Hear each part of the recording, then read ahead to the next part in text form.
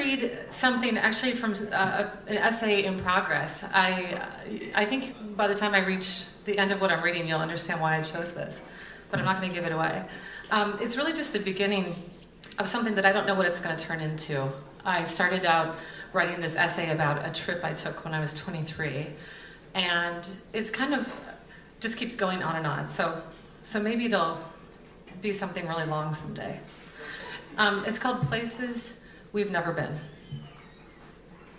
The year after our mother dies, my brother dreams a dream so often, he gives it a name. The dream of the blue stick. In it, a hand appears out of a thick fog. The hand is holding a stick that's painted white with 3 blue stripes around it. That's the dream, he says, looking at me in that closed down way he does when he doesn't want to cry. Just the fog and the hand that appears out of nowhere, and it's holding this painted stick, he says. It scares the shit out of me. It makes me afraid to fall asleep. I have to drink so I can. You don't have to be afraid, I say, though a kind of terror quakes through me as the words leave my mouth. I can see that hand, the stick, the 3 blue stripes around the white so vividly. It's as if it's my dream, too. What do you think the dream is about? I ask. Mom, he blurts, and then he whispers, it's about what killed her. I ask him what he means by that, but he doesn't answer. We just sit together on his futon on the floor in the enclosed porch of my apartment in Minneapolis, where he has come to live with me because he has nowhere else to go. My husband Paul lives there too, but sometimes I feel like it's only me and my brother, not just in the house, but in the universe. We have an older sister, but she's so far away.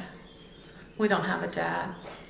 My brother and I are like 2 people walking through the wilderness, holding either end of a piece of string. I put my hand near his on the bed, but I don't touch him.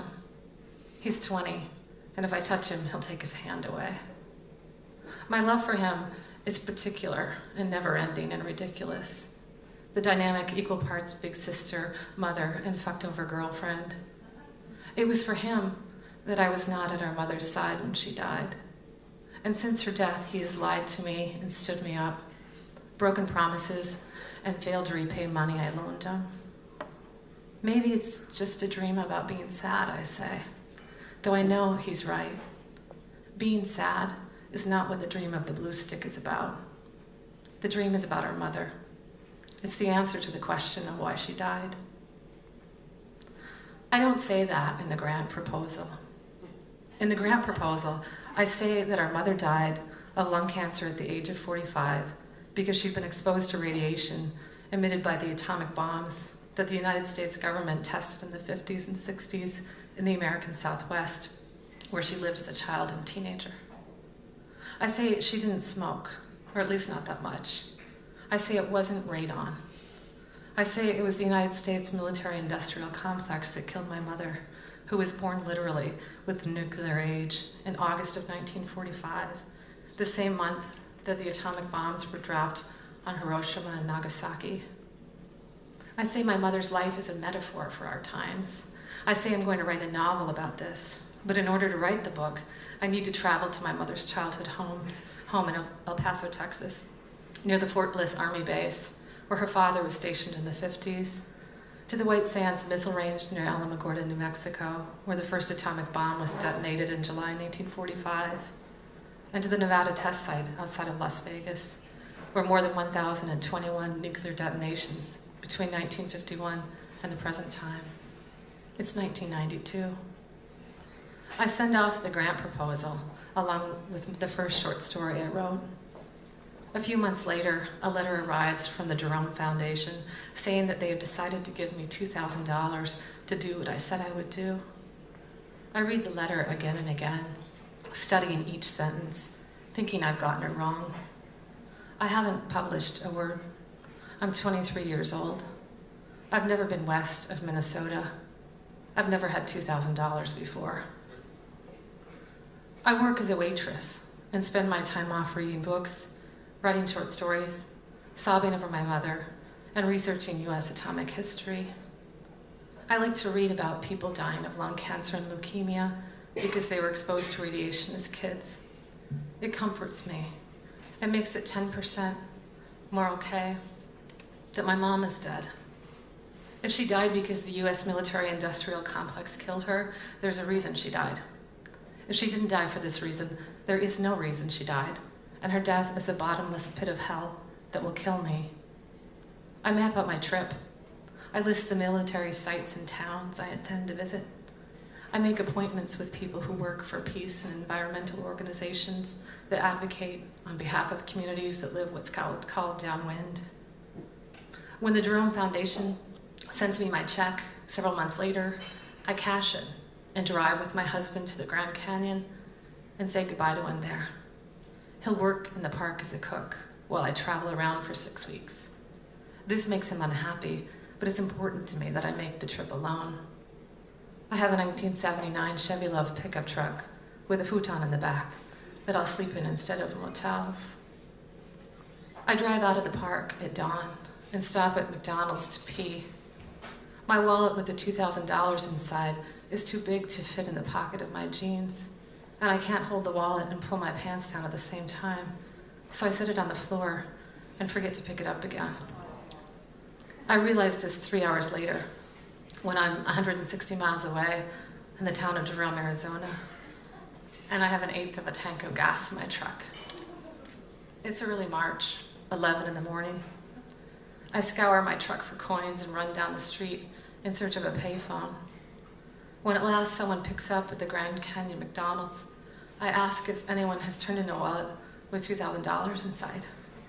Yes, the woman says, and together we laugh. She counts the money for me over the phone. It's all there. She tells me she'll keep it safe until I arrive, but I tell her I'm too far away and out of gas, and I don't have a credit card and no one to call. We agree that she'll put the wallet in an envelope and mail it to me general delivery in Jerome. Ah, youth.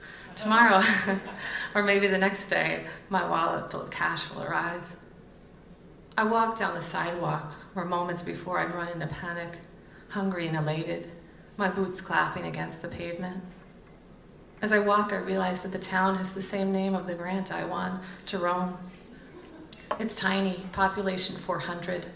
The whole town is a historic district, charming and artfully built into a mountainside. The one bar in town is called the Saloon. The doorways of the shops are adorned with paintings of old-fashioned prostitutes wearing pantaloons and high-laced boots, and men in cowboy hats and chaps and holsters. I walk for an hour, looking at things, my long honey-colored hair tied into 2 braids that hang down the sides of my head. I mean the hair to be ironic, but suddenly I become aware that I look innocent and young, the way I did when I was 11 and wore my hair that way, thinking myself a cowgirl or an Indian. I undo the braids as I walk, pulling the elastic bands from the ends and then pushing my fingers through my hair. I can feel it rising away from me, kinked and fuller, like a bouquet on my head. I go into a small cafe to use the restroom, then sit at a table with a careful expression on my face, as if to convey that I plan to buy something, but haven't decided what it is yet. I read the local paper that's scattered there. I read Dear Abby and my horoscope. Circumstances take a sudden, dramatic turn in your favor, it says. Accent versatility, humor, intellectual curiosity. Don't be afraid to ask dumb questions. I watch people come and go. I watch an old woman enter the cafe. I think she's Grace Paley. I watch her some more, and then I read my horoscope again, and then I go up to her and say, "Are you Grace Paley?"